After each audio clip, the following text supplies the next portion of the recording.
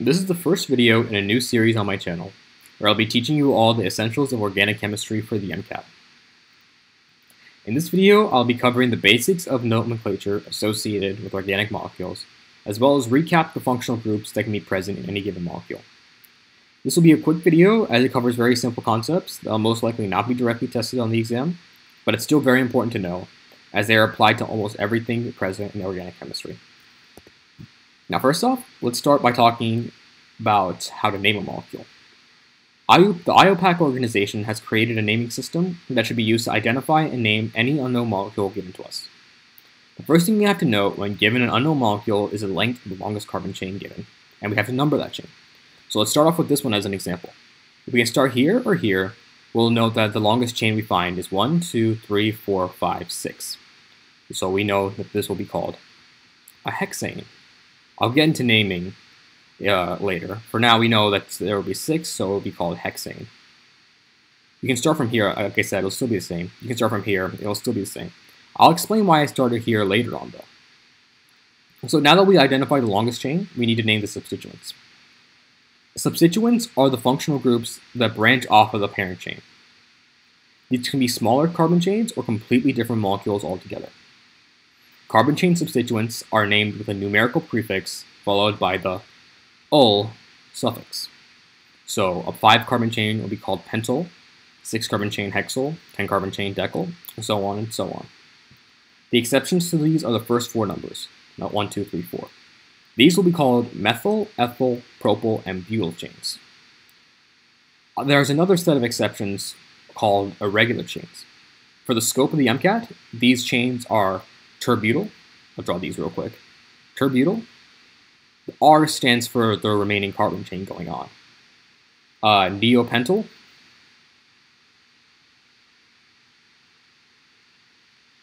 Isopropyl.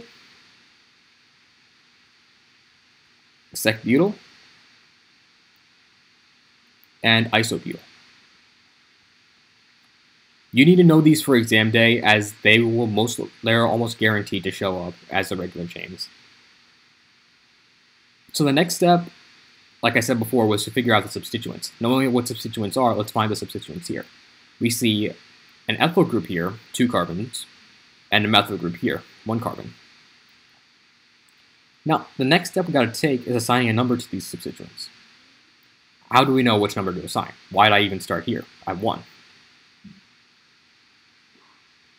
Sorry about that. So, I started here at 1 because in naming conventions, assuming that we take priority into account, we would start off with the substituent that is closest to A in the alphabet, so we go out in alphabetical order. I'll talk about priority later in the video, but for now, since this is all just hydrocarbons, we can see that ethyl comes before methyl.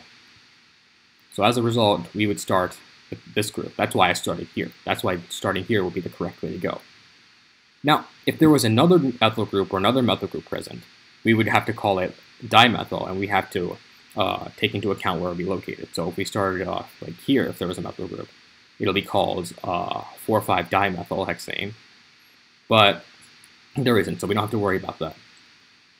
So now that we've numbered our substituents, we can take everything into account and we can finish naming this molecule. So we can call it 1, 2, 3, 3-ethyl, 5-methyl, hexane.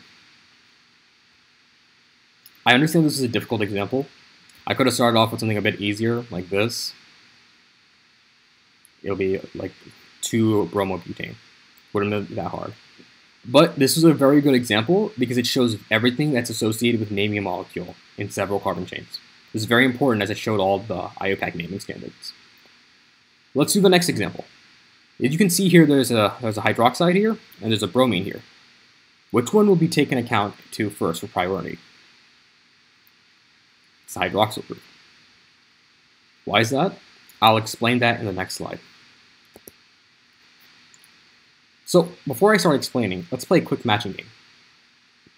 Pause the video and match each molecule to a description. The This should be easy as it's one of the first things covered in our organic chemistry class. I'll reveal the answers in 3, 2, 1. All right, let's start off with alkanes. Alkanes are molecules that are consistent of carbon chains. These carbon chains are exclusively single bonds.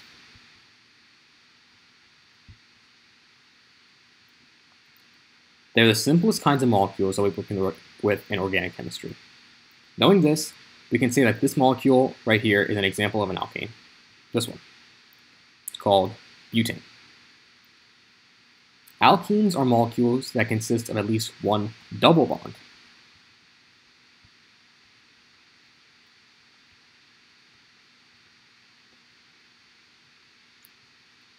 This molecule is an example of such. This one. We can call this one hexene, or hexene, or 1-hexene, sorry. You start off here, and you'd count your way over, because that alkene has priority here. We name them depending on the location of the double bond of the chain too. So you wouldn't start here, you'd start off here, as that's where it starts. Alkynes are like alkenes in both naming and structure, but instead of double bonds, they consist of at least one triple bond. Oh, I'm so sorry. I drew an alkyne here. I meant to ignore this one. It looks like this. It's an alkene. This is an alkyne. This one's an example of an alkyne right here, 4-decyne.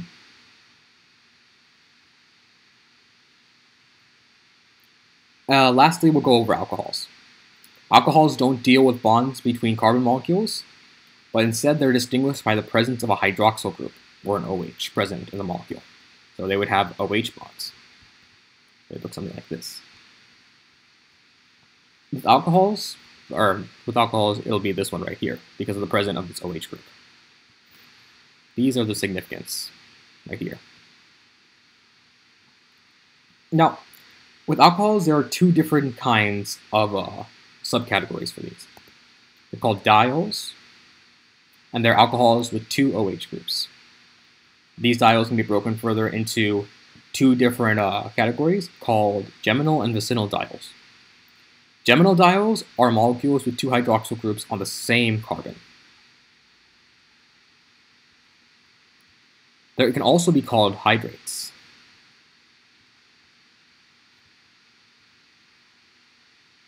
Now, you don't often see hydrates or geminal diols often in real life because they dehydrate very quickly and spontaneously to create carbonyl compounds. I'll go over what carbonyl compounds are later. But you don't see them often, so as a result, you'll obviously see something about them on the exam, as they'll throw you some curveball about them. The other type of diol is called a vicinal diol, and they have carbon or hydroxyl groups on adjacent carbons.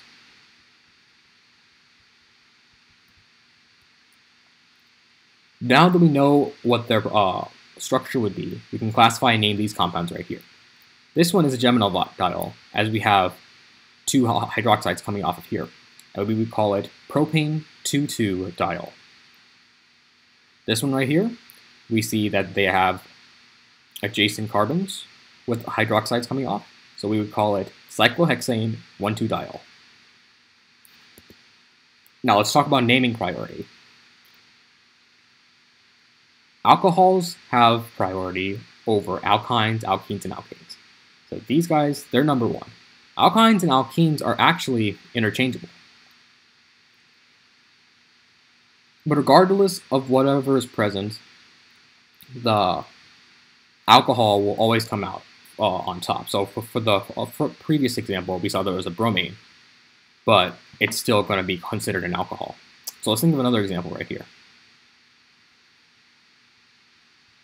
You see that they're like it's still like this could be an alkane with just an OH group coming off, but it's not because there is an OH that's a hydroxyl group making it an alcohol. So therefore we call this 1, 2, 3, 4. We would call this 2-butanol.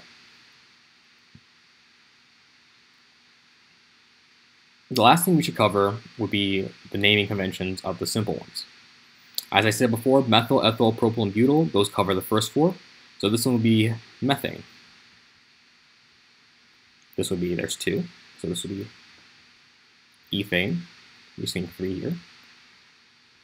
Propane and butane. If this was an alcohol, or if these were alkynes, alkenes, they would still follow the same methyl, ethyl, propyl procedures, but instead of ane, it'll be ene, ine, or all, depending on which one it is. Now, let's move on to aldehydes and ketones. These molecules are categorized by their carbonyl groups, which are the oxygen atoms double bonded to a carbon atom. So this one right here. This is what I was talking about before when I was talking about carbonyl groups. Let's start off with aldehydes first. Aldehydes are form-ending, so they appear at the end of the carbon chain. Because of this, they usually would not be numbered when they are being named, as the naming standard would start at the beginning of the aldehyde. Exceptions occur when there are groups that have a higher priority than aldehydes, which I'll get into later in this video. Their suffix is -al, and their prefix is -oxo. This prefix is rarely used, but I would still get familiar with it, as if there's any prefix that you'll see on the exam, it'll be associated with aldehydes and ketones. Now let's talk about simple aldehydes. Instead of methanol, ethanol, and propanol, the first three simple aldehydes present are called formaldehyde, this one right here, acetaldehyde, this one, and propionaldehyde, this one. Aldehydes with 4 or more carbons follow the standard naming procedures. So now let's move on to ketones. Ketones are found in the middle of the chain. So you see right here, there's 1, 2, 3, and you see that there's one right there. So they'll be numbered because they're found in the middle, they'll be numbered. The suffix for ketones is -one, and the prefix is -oxo or keto. Keto is easy to remember as ketones. You need at least 3 carbons to make a ketone, so there is no methone or ethone simple structure. The smallest possible ketone you can get will be propanone, but we refer to it as acetone. Before I move on, let me discuss the priorities of these groups with the naming process and all that. Aldehydes are prioritized over ketones. So if you see a molecule with both an aldehyde and a ketone, so for example, if you see something like this, note that this would be considered to be an aldehyde. I'll cover the priorities of all the molecules that I'll discuss at the end of the lecture. Don't worry about having to write down all the different priorities and figure that all out. I'll have a chart for it at the end. Now, the last set of molecules I want to cover are called carboxylic acid derivatives. These molecules are indicated by the presence of a carboxyl group, or COO. That would be, or COOH, sorry, that would be this group right here. These are always terminal, so once again, you won't be numbering them during the naming process. Their suffix is oic acid, and their 3 simple structures are formic acid, this one right here, acetic acid, and propanoic acid. These carboxylic acids serve as the backbone for their derivatives, which are their own separate molecules with their own special properties. Let's look at the first derivative. Esters. Esters are noted by the fact that the OH group is replaced by an alkoxy group, or an OR group. So this right here, instead of being an OH, this would be an OR group. The R stands for any carbon chain, and it extends from the initial oxygen. In future videos, I'll cover the specifics of esters and all the other carboxylic acids, as they're kind of complicated, but for nomenclature, you only need to know the suffix. Oh wait.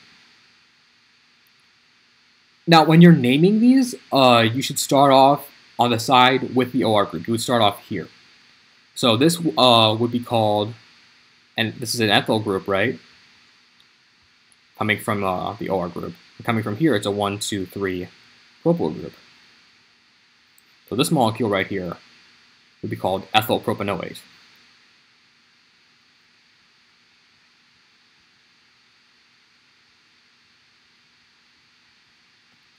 Knowing this, how will we name this one?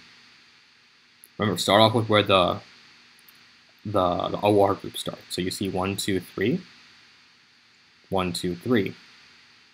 So this will be called propyl propanoate.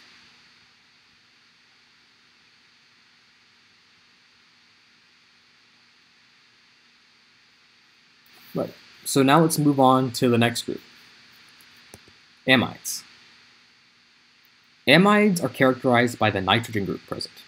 So this one, or this one. They replace the OH group. Their suffix is amide, and when naming molecules with amide, an N prefix is usually used to signify the bond where it is present. So for example, on this molecule right here, you see that there's an N coming off of, which has two methyl groups coming off. So we would call it N,N-dimethylethanamide. That's kind of a wordful, because of the two methyl groups that are attached to the nitrogen. Now knowing this, what we name this one? If you figured it out, it'll be 1, 2, 3, and then you have the nitrogen group. So this will be propanamide. Yeah, sorry. Now, the last derivative I'll cover is called the anhydride. Anhydrides are the combination of two carboxylic acids through the removal of one moderate molecule. So when you think about it, this right here, this is a simple carboxylic acid. So if you combine these two and remove a water molecule, so if you remove two H's and one O, you would end up getting something like this. You can see in the example that this is actually exactly that. It's called acetic anhydride. And it's literally just two carboxylic acids combined together minus the water that would normally be in the center. Their suffix is just anhydride, and if they're not symmetrical, like this one right here, they will be have to be named with both the groups attached to them minus the acid suffix. So this one will be called ethanoic propanoic anhydride because of the presence of this ethyl this ethyl group here and this propyl group here. So ethanoic propanoic anhydride. That about does it for nomenclature with this course. We covered the basic functional groups as well. Let's do a quick review of the groups, and then we can figure out which ones are prioritized over the others when it comes to naming. In this last slide, I've prepared a chart that highlights all the details that you would need to know about functional groups for the test. I've ordered them based off of priority. So carboxylic acids are groups that will always be used to name the molecule. So this one is always prioritized. Alkanes are groups that usually won't unless there are no other groups present. So these are last.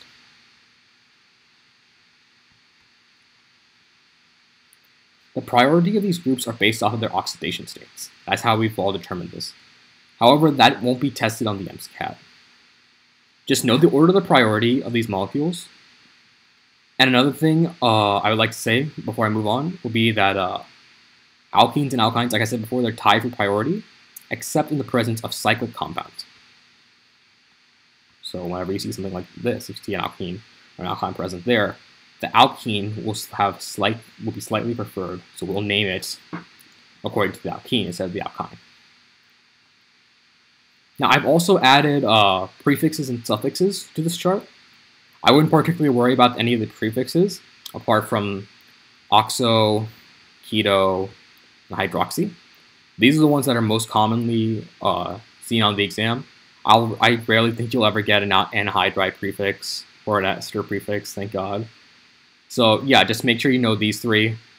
Be familiar with these, at least. But like I said, they won't be extensively tested.